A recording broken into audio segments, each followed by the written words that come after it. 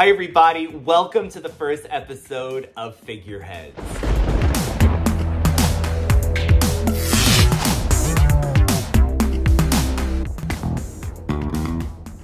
I am your host, Radical Ryan Hunter, and this is Figureheads here on SuperClash Video.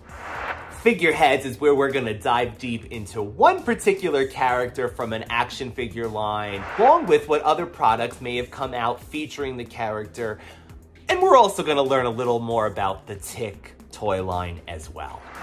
The Tick 90s animated series, which ran 3 seasons from 1994 to 1996, had an awesome, but sadly short-lived toy line that went along with it. In its height, the Tick had some fantastic merchandising, action figures, t-shirts, hats, and even a video game. In addition, fast food restaurant chains like Taco Bell offered Tick-related toys in kids' meals. But let's talk about today's figurehead, LC.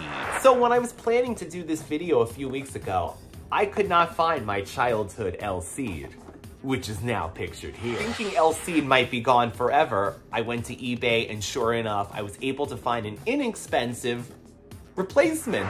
The character, while appearing in only 3 episodes of the animated series, made such an impact on me as a kid. In the Season 1 episode, The Tick vs. Elseed, Elseed made his first appearance. Those accursed super monkeys have tossed themselves into my salad once again. Scratch plan A. We switch to plan B. That's you, women.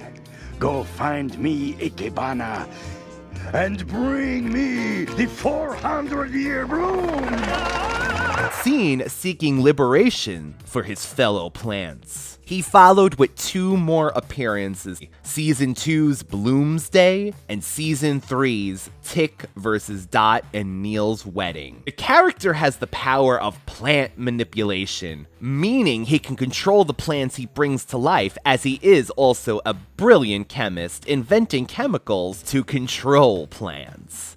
I loved the wacky humor of this cartoon, and LC, along with his faithful henchwomen, the B-Twins, had me tickled pink. There's no time. I have to return the airplane to the rental place by tomorrow morning. I heard they start charging by the hour. You can fly at dawn. Besides, the revolution has already begun. Back to his first appearance, he was using an invention called the Plant Vitalizer, a chemical of his own invention which caused any plant it came into contact with to gain consciousness. He also had a crop duster which he rented to animate a cornfield by his greenhouse. By the end of the episode, the Tick and Arthur have infiltrated his base and used the crop duster and the antidote he created to stop Elseed's plants. I remember hoping that they would make an Elseed figure one day, and when they actually did, he turned out not to be so easy to find.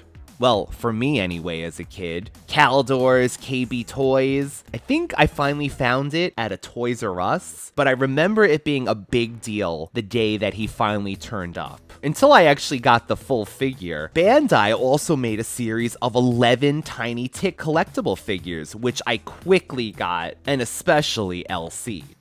The main action figure line by Bandai was awesome. They made some great action figures with amazing features. The LC toy had a grasping action.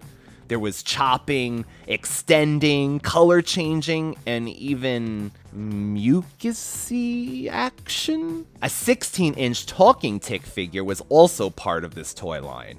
From what I could find researching, there seemed to be 16 regular figures released and 4 Tick Talkers, which were 4 Tick figures that were able to say phrases, along with a playset called the Steel Box. Also at the same time was a series of 5 bendable figures. There was one box set that didn't feature Elseed, but he did get a release as a standalone, seen here, and even more tiny figures with wacky windups that had a crop dusting Elseed included. As I mentioned briefly earlier, there was a video game released. It was a side-scrolling brawler based on the animated series published by Fox Interactive. The game was released for for Genesis and Super Nintendo in 1994. And while I did rent this as a kid, I don't remember there being any LC'd references.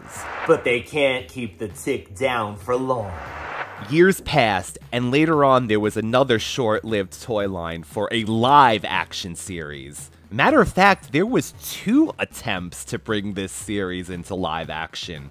One in 2001 that lasted 9 episodes on Fox, and one that recently aired on Amazon Prime from 2016 to 2019, starting with season 1 of 12 episodes, followed by season 2 with an additional 10, which was followed by cancellation.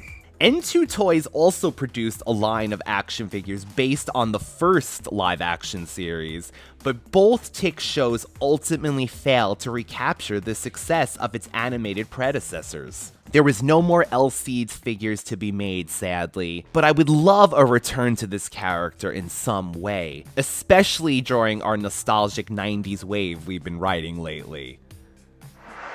Thank you for joining us on our first episode of Figurehead. And if you did like what you saw, please like, comment, and subscribe to support the channel. It truly helps get the word out. Stay tuned, everybody. We have some exciting new videos planned for the weeks ahead, featuring Geof from Gcap Recap and David from /Vision TV. We've only just begun. Thank you so much for tuning in. And join us next time as we dive deep into another figure here on Figureheads with yours truly, Radical Ryan Hunter.